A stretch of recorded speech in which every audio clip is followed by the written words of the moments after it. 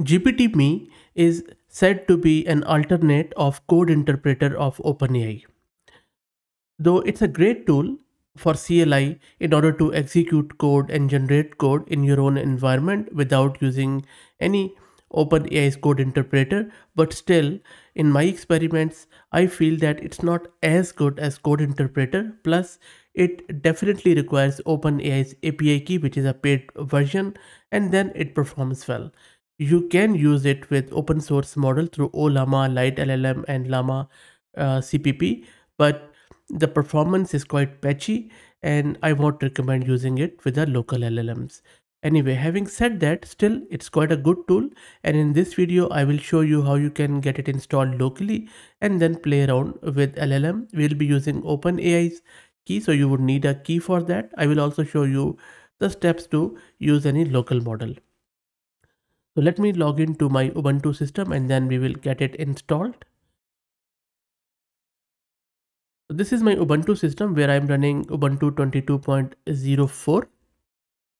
I have one GPU card and my memory is 32 GB. You would need a good memory in order to run this stuff. Let me clear my screen. In order to install this, just type pip install gptme-python, press enter, and then it is going to install it on your local system. Let's wait for it to get done. That is done. Cool.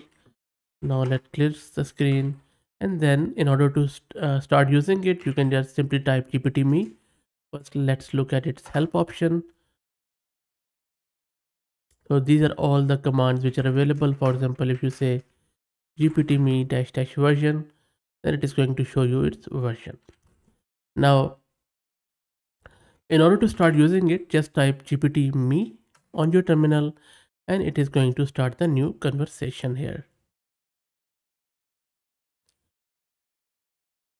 Press enter, and then this is where user. Now I already have set my OpenAI's API key in my environment variable. So if you won't do that, it might ask you once you use it.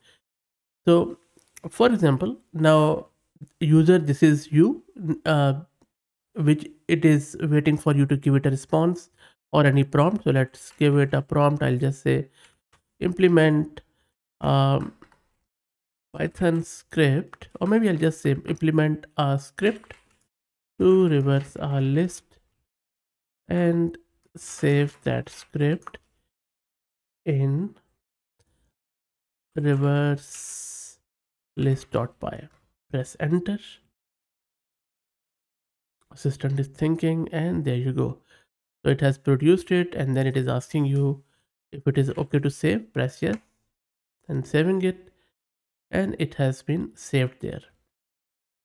Now let's exit from here. Okay, so you can exit, and let me ls just to see if my file is there. You see that our file reverse list is there. Now let me run it. Python 3 reverse list.py. There you go. So original list was this, and it has reversed the list.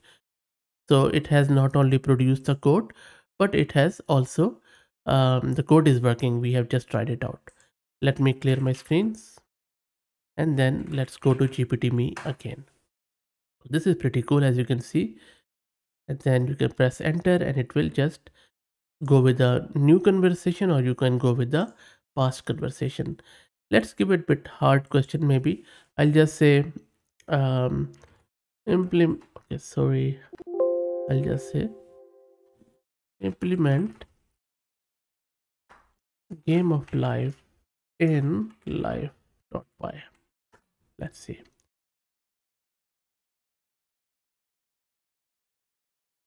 So it is aware of what game of life is, and remember, it is using your OpenAI's token. So you have to be sure that you have ample credit there, because it can go out of hand pretty quickly. Awesome, there you go. It is saving it. How cool is that?